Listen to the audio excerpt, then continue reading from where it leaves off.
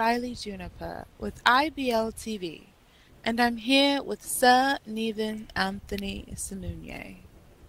We have traveled to Mount Olympus to hear what Neven has to say about Mannie's most recent fight promo video. But first, let's start with the obvious.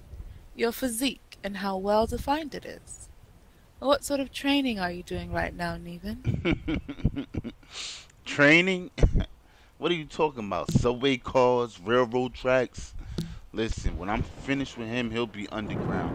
I don't train, I drink and eat the fear and blood of my opponents. Well, in Mannie's video, he states that he was not surprised he defeated you.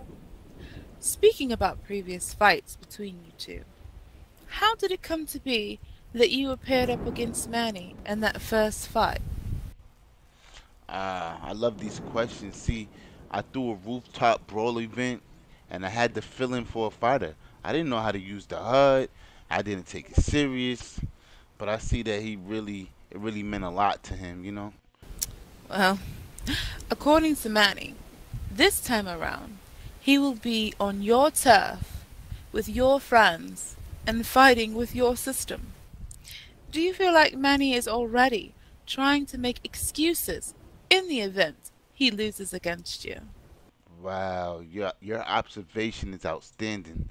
Listen, I can taste the fear in his statements. He needs an excuse for a loss he hasn't even received yet.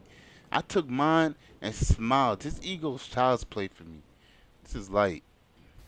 Alright, well, I've seen you fight before, and I must admit I was quite impressed. The stealth and agility at which you fight is a thing of pure skill. What inspired you to become the great fighter you are today? Mm, that's a good question. See, there's no one person that really inspired me. Fighting on the grid, for me, provides checks and balances on egos that run wild. It's only time you can truly be judged for your actions and be held accountable.